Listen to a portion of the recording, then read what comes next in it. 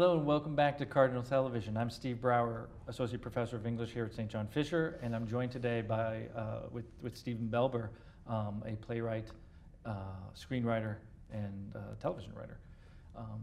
Steve, you've had a terrific career. You've done a lot of different work in different medium, obviously. Just to let our audience know, you were a member of Tectonic Theater Project, in which you were one of the co-writers of the Laramie Project. You've written a number of plays that have been produced in New York, around the country, and even around the world, and those include Match, Small Melodramatic Story, McReal, Dusk Rings a Bell, and we can mention a lot, Through Fred, one of my throwback. In terms of Tape was made into a film directed by Richard Linklater, starring Ethan Hawke and Uma Thurman. Match. You ended up writing the screenplay and directed with Patrick Stewart. You wrote the screenplay and directed Management with Jennifer Aniston. You've got some more work coming out. We'll talk about that in terms of television. You've written for Rescue Me. You've written for Law and Order. So you've had a varied career, and we're interested in having our audience hear a little more about what that has meant.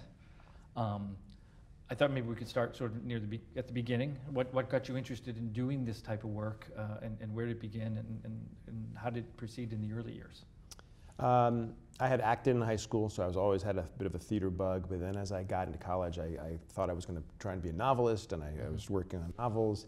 And then at some point, soon after college, I realized I wanted to combine those two loves, and and I started writing these very prosaic, prose-oriented one-person shows that I thought was incorporating my undergraduate philosophy degree and infusing that in there. They were. So I was like, oh, I get it all together. And so I moved back to Washington, D.C., where I'd grown up, and I was working as a journalist by day, and at night I was doing these one-person shows at small little places. After 3 or 4 years, I decided to give it a whirl in New York, and I moved up there and started taking playwriting classes and trying to understand that craft through through one acts, really. And then once you get confident with one acts, I finally wrote my first full length. I twice applied to a new program that was in town called that Juilliard was running. Juilliard, known for its acting, wanted to bring in contemporary writers so that their actors were not just studying Shakespeare. Right. And so I eventually, I didn't get in there with my one-person show, but when I did write a full-length play, I applied, got in, and that was the first time you could really sort of take yourself a little more seriously as a writer, almost call yourself a writer for the first time, rather than a waiter. I was still waiting, but they give you health insurance. They gave me a stipend, and I was able to work part-time and spend a lot more time. It's almost like an apprentice program in a way. It was great, right? Because you have access to the actors. You have workshops once a week with, and it's only four playwrights who get in a year. So it's a very tight, and it's like a company. 2 mentors, so that was good for me. I kind of came out of there both excited to keep writing, but also a little bit chasing what I thought it took to get an agent, and trying to write plays that were tailored to the marketplace as opposed to whatever original voice I might have had going in with my little quirky one acts. And that took me a while to sort of get back to my the original impulse and not try to please the theaters, the off-Broadway theaters, or the agents that you wanted to sign with. So that took a while, and it was finally when I wrote this play, Tape, which was a sort of a short play inspired by some friends of mine who wanted me to write for them, that I wasn't trying to reinvent the wheel. I just wanted to write something kind of true and honest that I knew about. And that got me, we did that off-Broadway, and it was fun to sort of put it up. But I eventually got that to an agent in Los Angeles. By that time I had a theater agent, but I got it to Los, and that got me a Law and Order job. And so that got me a foot in the door there, because it was quick repartee and patter, and it allowed me to sort of show that I was good at dialogue, which was Hollywood's not known for. They do, theirs is more. I didn't know how to write a full screenplay. I knew how to just do that, and that was a tool they wanted. And at the same time, I started working with Tectonic Theater Project, and because I was a journalist, I sort of talked my way into this trip they were going to take to Laramie to sort of do interviews based on the death of Matthew Shepard in 1998. And that was a big life changer for me personally, just because it gave me access to a type of storytelling that was very research-based and docudrama-esque that allowed me to, I think, really pursue the angles of a story that I was interested in. Some of it was social justice, some of it was how people are formed and become who they are. It's a sprawling work, Laramie. Right? Yeah, It really it's a mosaic of a community, and I liked that journalistically. I was sort of trained to do that a little bit, and yet you could shape the narrative as you, because we were including ourselves in that story. We were not saying, "Oh, we're objective journalists." We were going to show our subjectivity, and so it sort of you're a character in the play. Yeah. For those who haven't seen it. Right? Yeah, and we're very clear and open about the idea, like, oh, we are selectively showing you the parts that interest us. This is not, and this is why we're theater people interested in this story out here in the West, in this small town. And we were open and trying to include that in the presentation of the work. That this is biased inherently. So these Tape and Laramie are really almost concurrent. Yeah. At that point in your career, you finished with Juilliard. You've gotten to know some people in the New York theater world, both somewhat uptown, right, sort of Lincoln Center-y, and then down and I know you were doing a lot of downtown work as well. Absolutely. Right, and so there's sometimes a little more experimental, whether it's your one act or other types of fun, almost like more multimedia stuff going on. And so I hear you trying to figure out how to negotiate these things, and then having these two projects that just clicked right for you. You're absolutely right, because I was doing downtown stuff, and some of it was really bizarre, and I was in different theater companies down there. I saw you dance. Yes, you saw me dance, and I was finding myself as an artist.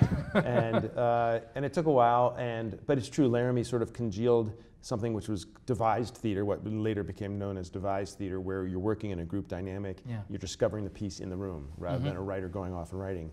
And literally between trips to Laramie and workshops where we were devising, I sat down and wrote this play, which I sort of was, again, for me to sort of, because I didn't want to let go of the idea of the writer going off to create his or her own vision on paper, and I still liked that.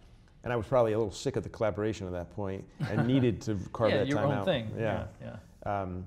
And so it was nice to have those things sort of hit at the same time, and it allowed me to. And they were related because they were about listening. In Laramie, I really learned how to listen, I feel like, as an interviewer, to not interrupt, to let the people reveal themselves and their stories to you. And tape has an element of that. It's literally a guy with a tape recorder hiding and trying to get a story from his friend. Right. So it was nice to have those rides. And I was like, if one of these things can get me to the next level, that would be great. Well, that's certainly, I'm not sure people always understand what it means to be a writer in terms of the labor of it, right? In terms of what it means to sort of the dailiness of not just the craft of writing, which of course part of what you do, but then, we used to talk about part of your job as a writer in New York as a playwright is to see every play and to talk to the people who've made the plays and to go to those parties and the labor of it in terms of getting something done, finding the right project. You talked about how tape got you this ultimately to Law and Order, and probably that changed these things kind of change your financial security. Can you talk a little bit about those realities of what it means to be sort of a young writer living in an expensive city? I think that one has two choices in some ways. You go to LA and you try to crack into the business there, or you do theater, which is no guarantee that's going to convey it, to parlay itself out into Los Angeles. But I was very glad that I did the self-starter work of theater, and people self-start with screenplays. But the notion that I wasn't expecting anything other than hoping to break into New York theater scene. Right. So I was willing to work the day job, and after Juilliard, I went back to work as actually a part-time journalist and a caterer waiter still, and all that stuff. But it allowed me to just work and to understand the notion that it's all speculative, and as they, spec scripts actually ended up helping me later because I knew how to write on my own without waiting for someone to pay me or commission me, and that's what theater people do. And in terms of like the work ethic, like you just come and sit down and do like I have this story and I'm just gonna do it. And honing the craft, like what you're asking. Like I got a fair amount of instruction at Juilliard, but it's mostly repetition, and I think that if I hadn't developed my sense of dialogue and voice and whatever those things are that you do through pure repetition, I wouldn't have been as attractive a commodity later on as someone for hire. Right. So you can learn how to write a two-hander. You learn what it's have to have two characters in the scene. Yeah. And then you learn what it's like to have 3 and 4 and 5, and how to manage characters as a storyteller, which is much different telling a 5-person story than a 2-person story. Very much. Let alone you talked about I began with 1. Yeah. Yeah. Exactly right. One is and that's one is good in a way because it starts you're telling a story. Right. It's literally a monologue, but then New York is also just floating with out-of-work actors that you invite to your apartment and you hear it. And when you hear it, it's painful often the first time until you start to figure out what works and what doesn't work. And that's a fun process to go through. And again, no one was watching. No one cared. Right. So I was okay. You were all young and out of work. Yeah, and you're willing to go for it, and right. You're not chasing the goal. And I was a little bit when I got out of Juilliard, but I wasn't trying to write screenplays that were going to sell for $1 million. So right. And I think that's one path people take. And sometimes I think, if I had done that, I might have been farther along in my Hollywood career. Right. But I don't think I would be as good a writer, actually. Yeah. So it took a while, and I think when I was able to eventually quit the day job, it was lucky because Laramie, we were touring that production. I was able to get equity and be an actor. Yeah. But at the same time, the Law and Order thing, tape had sort of hit a little bit. Got me there, yeah. Yeah. And so that was fun to be able to sort of tentatively segue into full-time writing.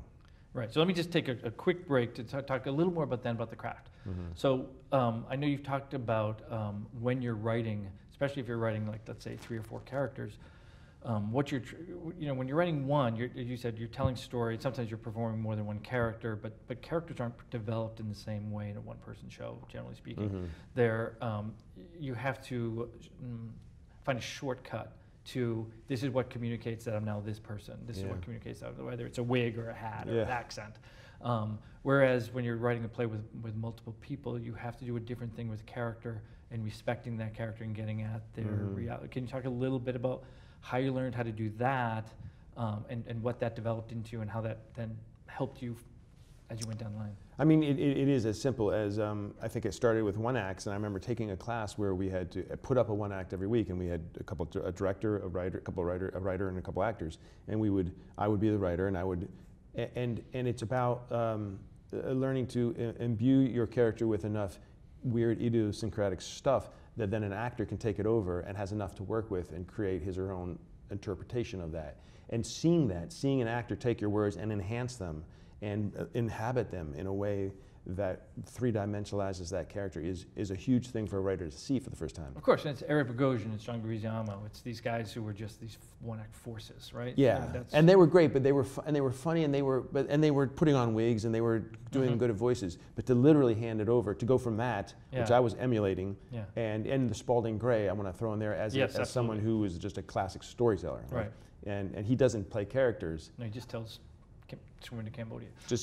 And it's all him, and it's funny because Leguizamo would literally costume up and become a different character. Bogosian would just sort of inhabit and go in and out of his own persona, and Spalding Gray would never left his own persona. Right. And I saw all those guys, and I was like, that's interesting, and what's my version of that? But it was most exciting to hand over the characters that I was working on, probably subconsciously in my one-person shows, and hand them over to actual live living actors who can open your eyes as to, that's possible. I couldn't have done that on myself, obviously. Right. And that's why, actors get a lot of flack, understandably, but they have such a tool that they're honing so deeply. It's like an opera singer. It's an instrument. Right. And when you give your role to them that you've thought about, you can only think about it so much. You can do research, you can empathize, but when you give it to them and they live it, it's really exciting to watch as a writer. When they just settle into that moment and they just are. And they soar with it a little bit. Yeah, where you can't see performance. Yeah. You just see the character. Yeah. Yeah. And it's so different than what the voice in your head when you were writing it sounded like, because it's suddenly a real voice. I would think that'd be both freeing and, there's another, you must get frustrated sometimes. Like, no, that's not what I'm... Totally frustrating. I'm being generous. Because especially having done some acting myself, I wanted to always no, this is how but I know, and it took me a while to learn that as frustrating as that can be, when you do find someone who gets what you're going for rhythmically and stylistically and soulfully, like if you find those actors, you hold on to them and let them take it to the other level. And I remember One Thing and Dusk Rings a Bell was a off-Broadway play of mine, and Kate Walsh. Right? Kate Walsh, and this guy Paul Grey's Sparks. Anatomy. Yeah, she was lovely. She's a stage trained actor, so Mm-hmm. I trusted her right away, and she was she was great. Work ethic. Great show. And this other guy Paul Sparks, who is sort of a cool New York actor, very and he's on TV now, but he is a real mumbler, and I like underacting and I like mumbling, but I remember wanting to fire him up until like I can't hear you. I'm in the third row. Yeah, can't hear you, and I can't understand. You're not actually going through the emotional things, but it was just so buried deep, and realizing when the moment he got in front of an audience, and granted he jacked up his performance a little bit once the audience was there, but also watching the audience watch him, and seeing that he is having these emotional experiences, and you don't need to act them out overtly, and he wasn't, and the audience actually leans in to get his performance. And it's something I hadn't conceived of for that particular role in that case. And it was another moment of education for me of like, oh, he's thinking of stuff you weren't thinking of. He's experiencing emotions that you actually were cerebrally and only writing. Right. And that's he's in valuable. it. He's in it. You were writing it, but somehow he's. And the audience recognizes that, and you didn't realize the audience was going to recognize that. Right. And that's powerful. It can be, yeah. Yeah. So let's. A lot of the work you've done is, and we've talked about this before, and you were talking about just sort of coming out of Juilliard and how you're trying to write and find your voice and your place. So let's talk a little bit about what it is you want to write about. Right? And I've told this story before, seeing a play with you and you coming out going, this is the type of work I want to do. And I think it was View from a Bridge, Arthur Miller, and saying I want work that speaks to the world, that speaks to issues going on, and I want to be a writer who makes an impact. I want to have an impact on how the culture talks about things. I don't want it only about me and my own neuroses. My I put your word, not mine. Or just my own perspective on something. But I want to create characters that engage an audience in questions that should matter to us. So, can you talk a little bit about how your work has done that, and where it started, and how that has bled into different types of projects? It's that That's fine line. That's a huge question, by the way. No, but it's a fine line of wanting to write from their gut and write from your personal gut, and so it has to be an element of personal attachment to the subject matter, but not navel gaze. And how do you get out and talk about the world while writing from a gut-fueled place? And that play Tape, for example, is a good example, because it's not an Arthur Miller play in the sense that it's not about the corruption of big industry in America. Society, but it is about a corrosive element within our world and within a particular type of young man in America, let's say. And because I'm a young man in America, when I wrote it, I was identifying. I knew that world. I knew the pitfalls of it, and I knew the tangents that led to bad stuff. And I wanted to get at that, and I wanted to get at it through humor and through a way that made us, we all know these guys. We all grew up with guys like this. And then to sort of flip that switch a little bit and get at a bigger issue, which in this case was, date rape, which was even... And like male privilege of a and certain, of an expectation, this is what happened and I'm a guy and these things happen. And that perspective, I don't need to think of the female perspective on it even in retrospect. As if I feel sorry about it, I feel sorry, and regardless of what she may feel about it and how she wants to interact about it now. Right, I mean, for those who haven't seen it, please do, and it's available. All over, so and it's still produced, I'm sure, as a play, but also as the film.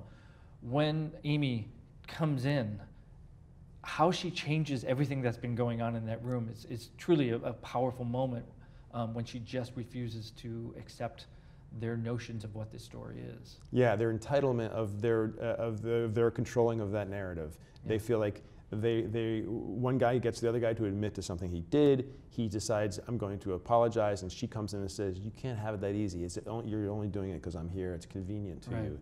And that seemed to, even ways I didn't even realize, it seemed to hit a chord of like, oh yeah, this is the epitome of male entitlement and domination of the narrative. Right. And it's forward-looking, Steve.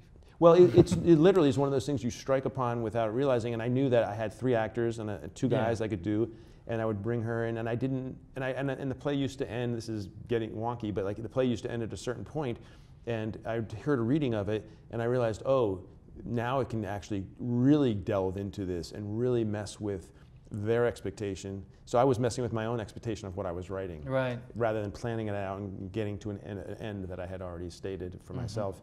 So how do you surprise yourself as a writer was something I learned. Right. And to sort of follow an instinct but not know where it's going was a good thing for me. Right. So, and we've talked about this before. You know, where does the writing start? And I think I've heard you say it starts in different places. Some people begin with character. Some people begin with scene. Some people begin with an idea. I want to write a play about such and such. And at one point, you're like, well, I want to write a play about these ideas and issues. But one thing I'm also hearing you say is once you get into that, based on some of the projects you've been doing, and start interacting with actors who then start reading it, is you're not only writing about the ideas and issues anymore, because now you're actually writing about the characters. Yeah, I mean, there's that famous Irish book, I can't think of the name, At Swim Two Birds, I don't know. Where the characters take over the narrative. Yeah. And you do want that, you want to give them and imbue them with such individuality and self-awareness that they should surprise you at a certain point. Right. And that's tricky in that you want to guide an audience through a journey, and you have an idea for what that journey should be, but the twists and turns of it should surprise you theoretically if you're doing your job well and empowering your characters to, and that sounds a little corny and dumb, but it's true. Like if you write them with integrity, they will inform you as you go. And that was a case where that really happened. And I can tell when work of mine works and doesn't work, and often has to do with that. With me over planning it, the audience sees where it's going. Where you can't know where you're going to end up too quickly. Yeah, and certainly not the actual circuitous nature of it should be a surprise. Right. So as a professor, this is a conversation I have with students all the time when they'll say like, what's the meaning of the play, or what's the lesson of the play, and I'll be like, listen, on one level, it means Steve got paid. It's work, it's labor, right? And I'm trying to help my students understand that writing is labor, and that there's other ways to think about it than just sort of what they teach you in 10th grade English class about Gatsby and the American Dream.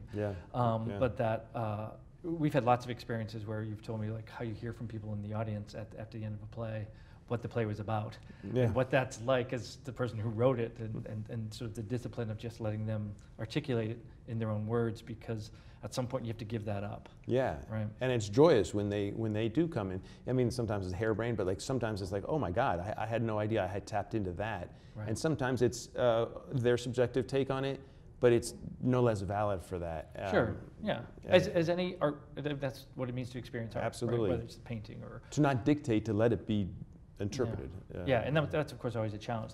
The work is the work, and then I have to let go of it the minute it's performed. Yeah. Right. Yeah. And that's a little different probably for theater and film, where you can micromanage more in film. Absolutely. And you're literally showing them how to see. Yeah, exactly. Right. You're pointing the camera and you're editing down to every split second. Right. So let's keep talking then about this sort of negotiation of writing and of issues and ideas and character. As you moved, coming out of, we sort of talked about Laramie and Tape as sort of these sort of breakthroughs for you that got you to different audiences, different agents, different, right? It sort of changed your career in some ways in television. How, in the next 15 years or so, how have you negotiated that as a writer in terms of moving your career forward, pursuing certain types of projects, whether the ones that are personal or again, like, but I want to write with impact, right? All this, can you tell us a little how that's? Yeah, I'm not sure I've always navigated it well. I mean, for example, Law and Order, I was learning a lot about structure, and that's a very tightly structured piece every week, so you really are compelled to adhere to this structure. In preset characters. Yeah, and if I had worked for them 10 years later, or longer, or 5 years, or 2 years later, I would be a much wealthier person, because that's a cash cow, And, but at a certain point, I realized I wanted to pursue movies more, and I really liked movies, and I liked the indie movie world that I was sort of playing with, and so whether that's a good decision or not, who knows, but I went down that route, and I said, I'm going to try to pursue the movies that I like making, and then I'm going to try to sell these spec scripts. I thought, I'm a self-starter, thanks to my theater training. I can just write original voiced, original idea screenplays and sell them in the spec market of LA. And that worked great for a couple of years. Yeah. And then I think I killed the spec market, or the spec market died. Well, you did well. You sold some screenplays, and that, I mean, again, that gives you a certain financial footing. Yeah, it was great. It was really great, and it gets you into the world of rewriting a little bit and, for hire. And I got so into that, in fact, one could say I sort of missed out on the golden age of television at the beginning. You Right, know? because a bunch of those Juilliard playwrights ended up being showrunners for Yeah. HBO, and Yeah. and I'm sure you know a lot of them. And, Yeah. And that was great, and that they did it. And I just wasn't as drawn to television. I liked movies. I grew up movies, and I liked my Arthur Miller plays, and I wanted to keep writing plays, and so I was very happy doing that for a long time. And there's a price because those spec scripts never really got made. Right. One of them, the first one, actually was commissioned back to become a play, ironically, afterwards, and I had a good run with that play, but it's set in Rochester. Set in Rochester. Yes. And it was, I don't know why I picked Rochester, I guess because you were up here. And, but I do think that I was learning how to also do these projects in Los Angeles and not just phone them in and not just think, oh, I can do this for fun and do my real work. I needed to actually bring the same amount of interest, of integrity and sort of thought into these projects that I was bringing into my plays and my independent film stuff. So that took me a while to figure out that. And I think that eventually led me to TV where it really landed. They wanted auteurs in the same way that I was chasing the independent film. They wanted writer-directors, and because even though you're not directing TV, when you're the showrunner, you're micromanaging everything. Yeah, it's your vision. You're calling the shots. Yeah. Right. So and then just to go on that point a little more is like, does one try to get a staffing job on Breaking Bad or the West Wing or whatever, or do you try to create your own show? And stubbornly, I have tried to do that. So I've written a bunch of pilots that haven't gotten made, but I feel good about it because they're my idea, and and you can actually get paid for these selling these quite well, and it pays the bills, but you're not actually getting the work produced. You don't. Your IMDb page is not full, and so I'm always like, because they don't show up on that, and so no one knows. They're like, where have you been? I've been writing and selling, and they know you within the TV network world. Yeah. But the movie guys forget about you, and so how do you keep alive in both is always the struggle. Right, and we've talked that before about most people don't really know probably who writes the screenplay, right? I mean, that's not obviously the same as let alone actors, but even directors. But just how challenging, and I'd imagine most people watching this don't know exactly how challenging it is to get a screenplay actually made. Yeah. Can you talk a little bit about the realities of those 10 screenwriters who actually can get their movies made, and the rest of them are like, ah. Yeah, there are so many. I mean, the majority don't get made, and I wondered because when you're playing in the studio system in Hollywood, where I've sold those specs, for example, those scripts, you get really great meetings, and you have really big people attached to your scripts for a long time. But they sort of die. The studio system is so massive, and the studio system, as we all know from the years I was writing, from 2005 to 15, was gravitating towards tentpole stuff and really winnowing away their smaller, the focus features and all these places were just so that was frustrating, and that's kind of why I think I pivoted to attaching myself as a director and going the really indie route. Which was which is management and so management was something that I wrote really as a really small one, and it happened to get Jennifer Aniston attached and Woody Harrelson, and it started to get this momentum, and they spent a lot of money on that movie when they probably shouldn't have, because it wasn't conceived that way, and it was at the tail end of Miramax and all these great big, and everyone was trying to get in that market, and but TV was taking over. It wasn't marketed probably appropriate to the film it was. Yeah, well, that's on me, because I think I wrote it as this dark, kind of weird, brooding thing about strange people on the fringes of society, and we ended up trying to shoot a romantic comedy and have the best of both worlds. And so I was straddling several genres without enough discipline, one might say. You were learning as you were doing. I was learning as I was doing, and it was fun, and I own the movie. I own it in the sense like I'm proud of it, and I like the fact that it jiffy pops into a different type of movie at a certain point. Right, it does. Yeah. But I also know that when people go to a Jennifer Aniston movie, they don't want to see her wearing a wig. They want to see her with her great famous hairstyle, with Rachel. And so when you put a wig on it, the first thing in the focus groups they'll ask you is, where's Chris, whoever her famous hairstylist guy was, because he wasn't on the film because she had a wig. And to her credit, I'm just going to defend the movie for a second, to her credit, she she wanted to go there. Yeah, and she that was bought the in. first question I asked her. I was like, would you cut your hair into a crew cut for this?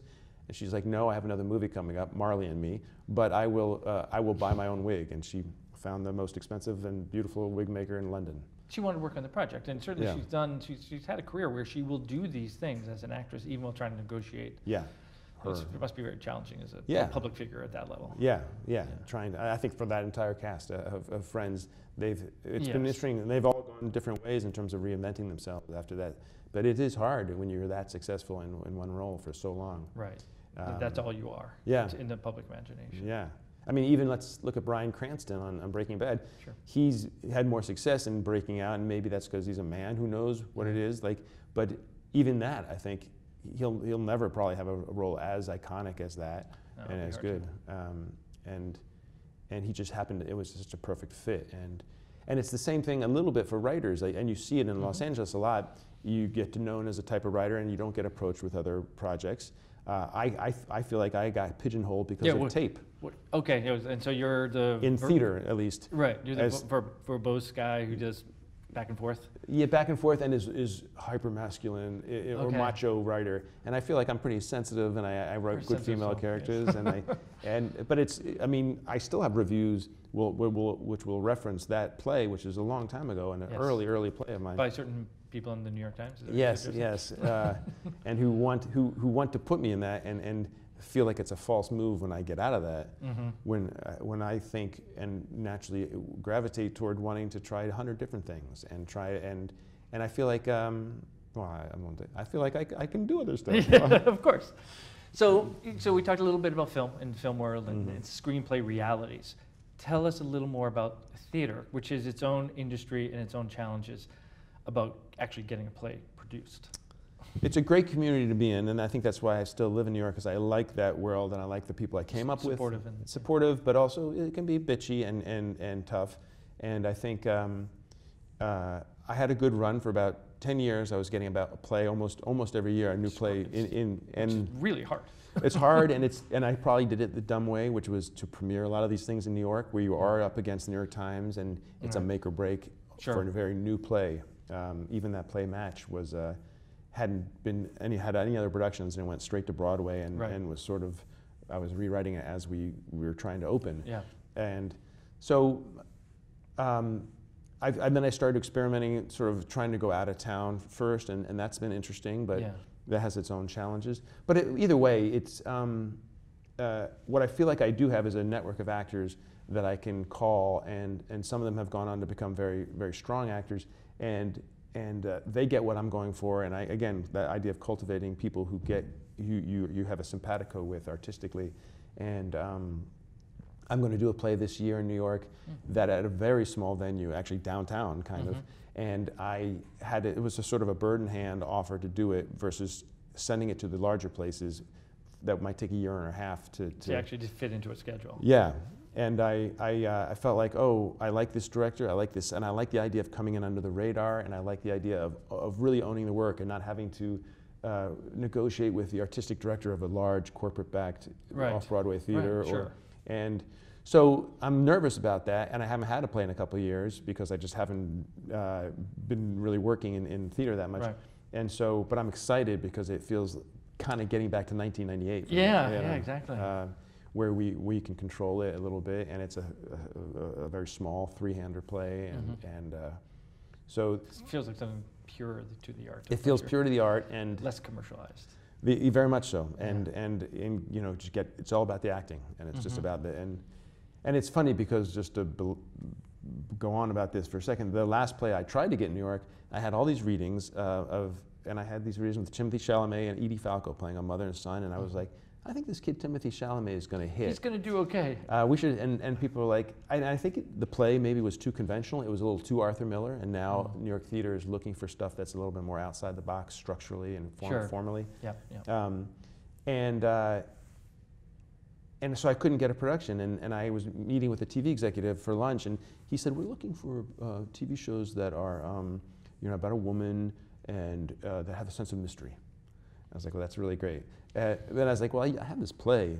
And I sent him the play, and it very quickly got read by everybody there. And I sold it as, and I didn't even have to pitch it. They bought it as a potential 10-part series. And I was like, well, why is that? That's interesting.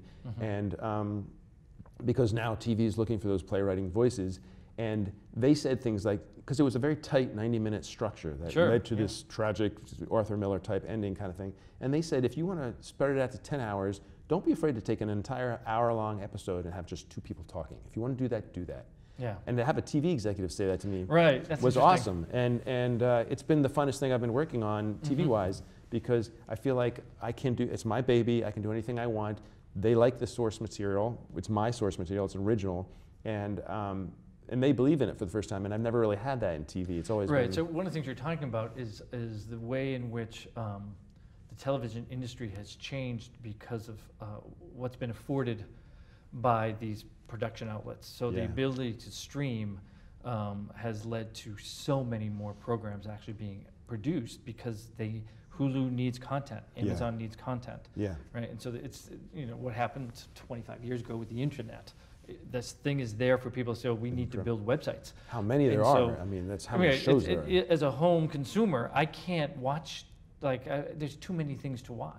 It's actually intimidating. But in one level, that's great for actors and for writers, because they can actually get a lot of work in ways, 25 years ago, they were still reliant on networks. I'm going through that whole gauntlet. Like how do I guest star in NYPD Blue, and then that becomes maybe this on ER. And so much less getting a show on is really hard. Of course, and so now it's changed that side. But one of the things I'm also hearing you say, because there's so many content options, they're more able to take artistic chances and sort of do commercial. They don't see it as the risk they would have once. Right, they want risk, because it's how do you stand out? Yeah. And it's really quite refreshing, and I mean, I think there's almost a glut now, and there's so much to watch, and so but the little bit the odder you are, and the risk, the more risks you, and it's I mean, it'll be interesting to see sort of how that plays out over time, because, but what I think is also very interesting is that because of binge watching, you are now watching a play. And you can watch 10 hours in a row of an extravaganza 10-hour play or a 10-hour movie. And Sean Penn will do a 10-hour episode, series arc, because he considers it a really long movie, and we're approaching it that way as an audience, and that's obviously changing. That's changed a lot, right? And because you're not watching even week to week anymore, you can watch it all together. So tell us about some of the contemporary writers you really are paying attention to, who are influenced, who you're like, this person's doing really great work, from your perspective as a writer. Sure. And in any of the genres you want to talk about. Well, I'll start with theater. Annie Baker, who's won a Pulitzer. There's no secret about Annie Baker, but she has really changed the way we watch theater a little bit in New York and elsewhere, because she's willing to let it breathe, extremely amount. And she's written for, I think she's written TV for I Love Dick, that show, and Jill Soloway. And I think her episode is very famous because it breaks the form. It's almost direct address to the audience, and no one sees that on TV. And she's willing to mess with form, and it's not my cup of tea in terms of what I want to write necessarily. I want people who are verbally freaked out and ambitious and striving and failing, and she's about sort of this is a broad category. She's about people who don't know what they want, and the existential breach that happens when they're together. I want people who are juxtaposed and are trying to figure out how to get along and survive in the world and have great confrontation and have to figure it out. Yeah. So, but she's very influential, and I quite admire what she's up to. I'm a big fan of Stephen Adly Guirgis, who is and has been for a long time writing. Again, he's putting different people on stage together and seeing what happens, for lack of a better. And he's got verbal pyrotechnics that are fun to watch, and he's just hilarious. I find his sense of humor hugely soulful and heart heavy, but with a comic flair that is almost unmatched. Playfulness, and in television, obviously I came up on David Simon was for a lot of us playwrights a big influence, and that mix of social interest. He's just curious on a socio-economic, socio-dynamic level, and he is able to create mosaics, which is not to say everything needs to be an ensemble piece, because I think there is a propulsive, if you take The Wire, there's a propulsive central core, for better or worse. Panorama. Yeah. Right. And you get, yeah, exactly, you're getting a huge snapshot, but an involving snapshot of a community. Yeah, I mean, he was a journalist. Yeah. And so that's exciting to me, and I think obviously we like watching that because we see ourselves in that, and we recognize who we are a little bit. Was that the Facebook game of which character from The Wire you are? Oh, is there? Yeah. Well, there was. I don't think. I mean, that interests me a little bit more than Breaking Bad, I have to say. Breaking Bad, I feel like, was great because you're watching this one person's weird evolution and de-evolution. Right. But I felt that even that show had to be gratuitously violent sometimes, and it just in order to titillate and to keep its viewership. It wasn't doubling down on what David Simon doubles down on, which was human beings. Right, that there is a certain performativity in Breaking Bad about character and situation that we're just going to ramp it up, right? Turn it to 11, as it were. Yeah. Constantly, so that each character, an actor, an actress gets to really shine and do crazy stuff great. Yeah. But that what I'm hearing you say is that what's going on in these David Simon dramas feels more true to what people are like and have lived. And that's just a personal taste. I get the need to be mesmerized by crazy crap happening on TV. Like, it's great and it's fun. And I was referencing this thing, it's a new, I think it's BBC, called Bodyguard, which is apparently a big hit in there, and it's starting to be a big hit here. And it's very political, and it's about today, and I love that. But there's so much violence and huge set piece action in that I'm like, it stretches the boundaries of credulity a little bit, and I'm sort of, I want them to pull it back a little bit, keep us interested, keep the explosions happening when they need to, but earn them and make sure they're justified. And I am very aware when they are thrown in for the sake of titillation versus earned. Dramaturgically. Dramaturgically. I had to get that word in there. And I think, but yeah, so, but there's so much on TV now that's amazing. It's too much. I haven't even seen the Bill Hader show on HBO, but I can guess that I like what he's doing because he's playing with a genre of like the hitman drama, but he's doing an inner character search of a guy who wants to be an actor, if I'm not mistaken. And he's doing comedy, and he apparently steps into drama, and I like the straddling of those things a lot. Right. If Well, he that's can pull your that work off, has done that a lot. Somewhat. I mean, he's really pushing it. It sounds like, but pulling it off in a good way, and that feels like something I would watch because I need my quotient of humanity, but I also like. So Atlanta too. Amazing what he's up to. I mean, because that's doing that same thing where you're all of a sudden like, wait, is this? This is a comedy, I guess. Right. But it's also clearly not. Yeah.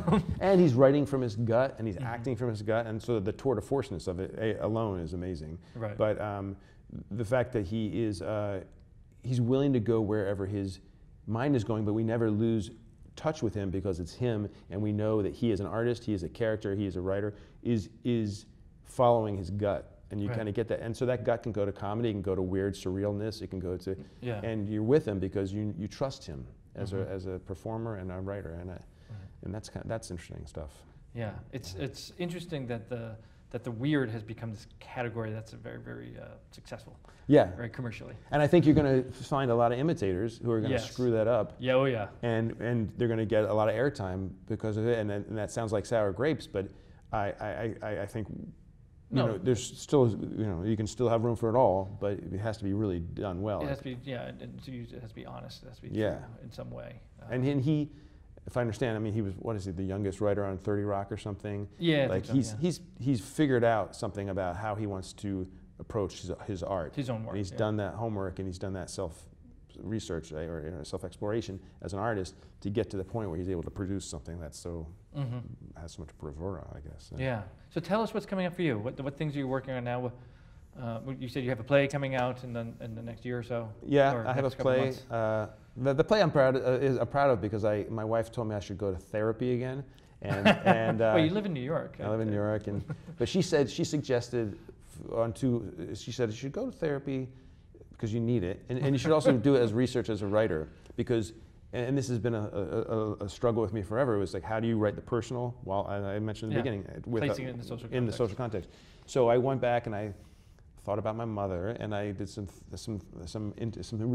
work, as they say. I did some work early on, and I decided I was going to write this play about a woman's life from A to Z. and I was going to take the most important moments of her life in a non-chronological way and just put them out there and see what they added up to. Right. And it feels good. It was a really good exercise for me because it feels honest, and it feels like I imbued half of my own important stuff into what I thought was hers, into Charlie Coco, people I've known over this course of my life, and I just sort of said, I want vitality on stage and in a bare-boned way, and that feels right. So I'm hoping that goes well. I'm working on a movie that I want to direct that takes place in Brooklyn, where I live, and it's sort of not about gentrification, but again about people running up against each other who wouldn't normally. And I've created situations where they organically run up against each other. And that's kind of what you moved into, right? Yeah. When you moved to Brooklyn. Yeah, I moved to Brooklyn. Undergoing great change. Yeah, and you still see it because there are these different communities that are clashed up against each other. And that are changing at the time, and that have the long history of being a particular type of neighborhood, and then all of a sudden. And it's not as rosy, and Brooklyn is not as rosy as it gets credited for, and there's a lot going on underneath the surface I wanted to get out. Yeah. So if I could pull that off, that would be my #1 project coming up.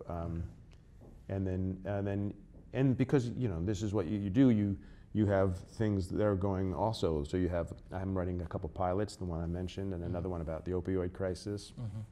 And you pitch you pitch a movie if someone sends you a book or an article, and you get jazzed by it, and you feel, oh, I should try to make room for this. There's a Vanity Fair article about a guy who went off and joined the fight against ISIS over in Syria. He was a kind of a slacker dude in California, and it's the YPG, which I can't remember what it stands for in English, but they're this coalition of mostly Kurds fighting and backed by U.S. Army intelligence to fight against ISIS. And this guy went over and joined, and he kept he had a Twitter account. He was doing feeds, and it became kind of this weird. So Jake Gyllenhaal has optioned this story, and they were looking for a writer. And so this is what, just to let you know how I heard about this, and I had a meeting with them, and they told me about this, and there's a director who had brought them this, and so I was like, can I try to pitch on it? They weren't willing to give me the job right off, but I was one of a couple writers that are having a chance to pitch it. So I pitched that, and so like if my movie doesn't go and I were to get that job, that would what I would be doing next. Those kinds of. But you never know. And it's a lot of juggling. It's a lot of juggling, but you have to let it go. You have to do all you can to pitch it without spending 20 weeks on it. You spend a week on developing a pitch for free, knowing you get paid if they accept it, and you do the odds. You're like, are there 5 writers going for it, or am I one of 3? And am I the first in line? And do I have work in my past that supports why they might want to hire me, that justifies that? So it's all that it's calculus. A business meeting, as much as anything else. else. It totally is. And yet and yet it's all under this guise of congenial, hey, artistic fellowship. Right. And it's like, not really. No, I'm one more commodity that you are going to either reject or accept by the end of the day. And yet they tell me, like, you rush and do this thing, you go up there and you make this pitch, and they're like, yeah, we're going to hear pitches over the next couple of months, probably. Like, really? And then do you force their hand? Are they being manipulative of you? And you don't know, and you try to suss it out. So, and you try not to lose your calm about that stuff. Your negotiations of your emotions in this must be really challenging. That's a big thing. And hence the therapy. Hence the therapy, like to not take it personally. Right. To know that it is a marketplace of ideas, and the best ideas will be the one they sign. Or not even. Whoever's friends with Jake Gyllenhaal will get the job. Half of it at that time. So. But I have learned to train myself to give it all I got and then let it go. And if it comes, and the actors do this constantly. They audition 40 times a day, and they don't often hear for weeks. Right. And so there are worse ways to go, I guess. But. So long term, what are your hopes? What do you want to? I'm really attracted to this directing idea. I'm not a born director. I never aspired to it until I did. You're still learning cameras. I don't know lenses particularly well, but I love the fact that I can't blame anyone else. Even in theater, you can blame the actor or the director. Here, if you're a writer or director, you got to own it. You're going to cast it. You're going to cultivate that performance. You're going to edit the hell out of it. You're going to choose the music. You're going to. Everything is yours. So for a person who doesn't necessarily proactivate a lot and likes to sit in his room and write, going out there and forcing myself to make those decisions and own them and understand what I want to be as an artist and what I want to say, you know, like with this movie. That's huge. And so even though I don't think I would want to do it full time, like I want to keep doing that over the next couple. I want to make 4 more movies, let's say 5 more movies would be good. But I need a little momentum. I can't just make one and wait 5 years and try and make Yeah, well, it seems like the industry is you need to get one produced. Yeah. And that, in theory, and it needs to hit. It has to do well enough to get you another. Yeah, it has to make some money. I haven't done quite that yet. I will be the first to admit. And then I do want to keep writing plays. I'm working on a play that that's taken me longer than anything I've ever written. To my own fault, I sometimes just write very quickly, and the play comes out and it's great, and then I rewrite it. But this one is actually a 3-act kind of epic odyssey of over 30 years of a brother and a sister over the first 30 years of this century. So it goes into the future a little bit, and they interact with history, but you know, hopefully subtly, and I just sort of finished a draft of it finally, and it was originally a 2-act play about one protagonist, a male protagonist. Now it's a 3-act play about 3 different protagonists, and each act is structured differently, different form, and from a POV of a different character who are all related. And so I don't know what to do with that, other than maybe slowly bring it out into the world and try and have some have some people come in and hear it. And hear it, yeah. It's awfully verbose. And it's a long one. It's a long one, but it's great because I've always wanted to write an epic play, and yeah. Tape was like the antithesis of that, where I started to write these little tiny, tight, taut plays, and I want to let it breathe now. I don't want to breathe. Right. Well, when you were really starting out there in the '90s, we had a lot of those sorts of big shows. Yeah, and this one is aiming to be But it's amazing. Like, you still am going. Does anyone want to hear from me and my point of view in the first 30 years of the American? But if I can keep it personal, I can keep it based on things that feel vital. Personal, but situated in a time and place. And history that will be recognizable. That'll be recognizable. So if he brushes up against this, or she brushes up against this moment that we can all recognize, we'll understand we're going through a social perspective look, or a look at our society while watching a personal story. Right. That would be the trick. We'll look forward to that. I'm sure you will. So thank you for joining us. Thank you for having me. And it's been our pleasure. Again, my name is Steve Brower. I'm an associate professor of English here at St. John Fisher, and Stephen Belber is clearly a very active playwright, screenwriter, television writer. Thank you for having me. It's terrific. And thanks for joining us, and look forward to giving you another interview soon.